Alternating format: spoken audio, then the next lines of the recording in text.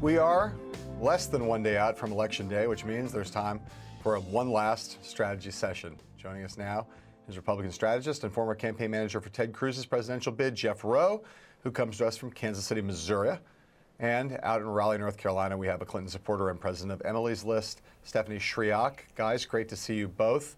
You're both sitting in out there in America land. Give us a sense from where you sit, starting with you, Stephanie, where you see the race in these closing hours. Well, I couldn't be more pleased about where we are. I mean, first off, we've had 41 million Americans already vote in this election. We're seeing historic Hispanic turnout in places like Florida and Nevada, where, of course, Emily's List has a significant Senate race with Catherine Cortez Masto. And even in North Carolina, where I was canvassing today in Wilson, and I cannot believe how many doors I went to, and they're like, we voted on Saturday. We had a huge turnout of African-American voters on Saturday, and those that couldn't stay in line long enough, they know that they're committing to getting there at 6:30 tomorrow morning. It's about execution turnout, and it's happening, and I'm really pleased where we are. Jeff, tell me, I'm going to ask you just to cut to the chase, and then we'll drill down a little bit further. But tomorrow, on the basis of all the data that you currently have in your big, giant brain, who's going to be the next president of the United States, and are Democrats going to take the Senate? I think Hillary has a small, steady lead, but Trump is making a run these last 168 hours this week, and I think we're in a rain delay with the Comey letter yesterday, and he's making a frantic finish to try and close. But I think when it drops tomorrow, that it is all going to be about what kind of campaign did they execute. When you're in a margin of error race, it's about the ground game. It's about the analytics. And what we've said all along is that he didn't have that ground game capacity. On the other side, he had populist anger. So what's going to win out, the ground game or the populist anger? I'd hate to pick which one of those is going to win, but it's clear he's got some ground to make up.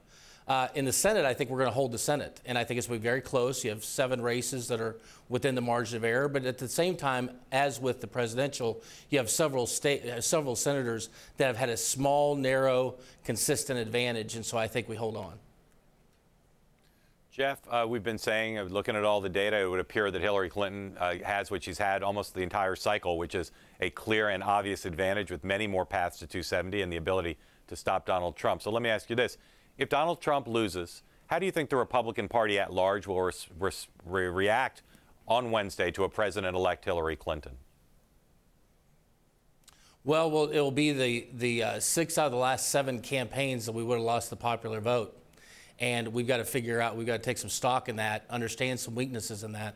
And it also depends how he loses. Jeff, I'm sorry. I'm asking not the structural question you're answering, which is also interesting. I'm asking more in an emotional and visceral way. How do you think Republicans will react on Wednesday itself immediately to the news that Hillary Clinton's going to be president if she wins?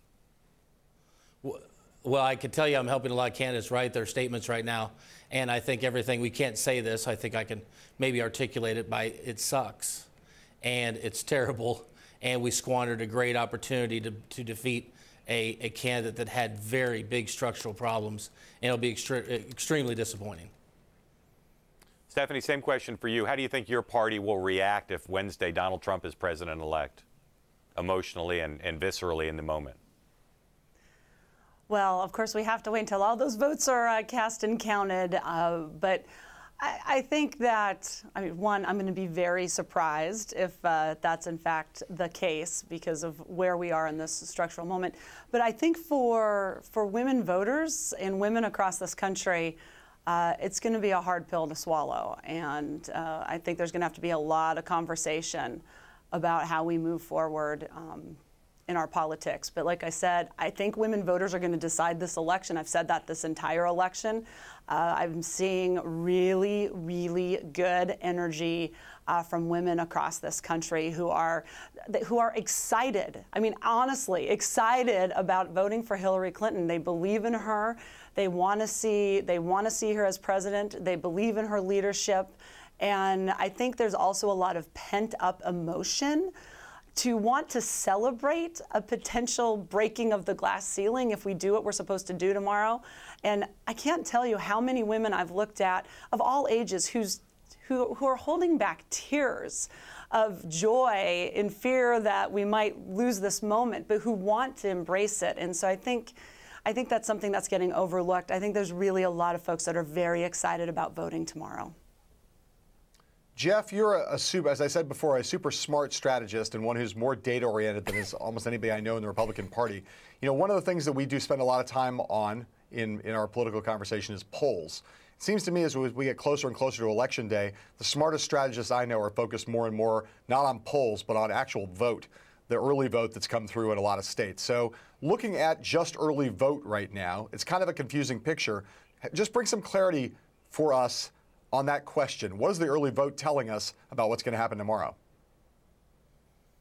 Well, it is hard because the early vote goes up cycle after cycle, and this cycle is the biggest jump we've seen yet. But I think a couple narratives have taken hold. One is that African Americans are depressed in most parts of the country, and two is that Hispanics are whipped up in certain parts of the country. So I think that's why you've seen the map change a little bit from the southern states with more Hispanic influence have come on the line for Hillary, and she felt, you know, for a while she could win Arizona and maybe Georgia, maybe Texas. They feel, I know, more confident about Florida. But the further north you go, where there's less Hispanic influence and where there's more African American influence, those are the states now that Trump believes he has in play. They feel better about North Carolina. They feel much better about Michigan, obviously, and Ohio and New Hampshire. So as you see that, for every point that the Democrats perform under the 2012 number is a point that they have to make up in a big way with Hispanics, and it seems like they might be doing that. That's why I think you've seen this frantic, almost like, oh, wait, we have to get to 270, not 250.